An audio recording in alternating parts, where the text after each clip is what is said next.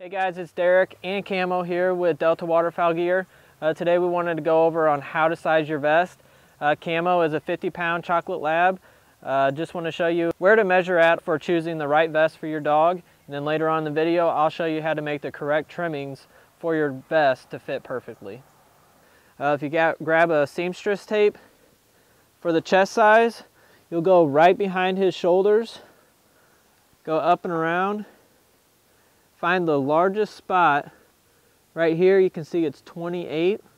That will match our large dog vest very well. And then for the neck size, you'll go right in front of the shoulder, go all the way around, and he is a 19. So you go with the largest number of the two measurements that you took, and then that will be the size for your vest. So with him, with his measurements, he fits a large vest. So I got a large vest here.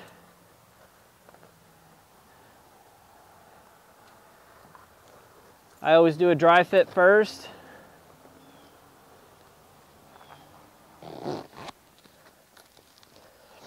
So as you can see on my dog, it's bunched up around the front and then the shoulders and stuff. On our vest, we have bar tacks right here, to where you can actually trim up to them to fit your dog a little bit better. So what you do is you grab a Sharpie, you make marks on here to decide where you want to cut. You may have to do this a couple times. You do that around the legs, and also on the neck we have bar tacks too, to where you can trim a little bit if you need to up here, which I will for my dog. After that, you take the vest back off, you trim what needs to be trimmed.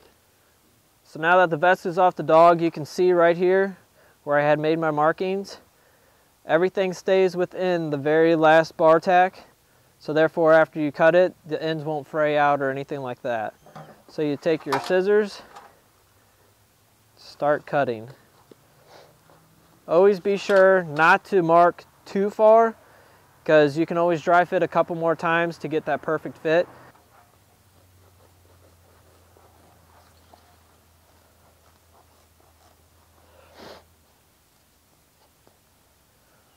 So now you can see that I've made my trimmings. I've cut off all the extra fabric.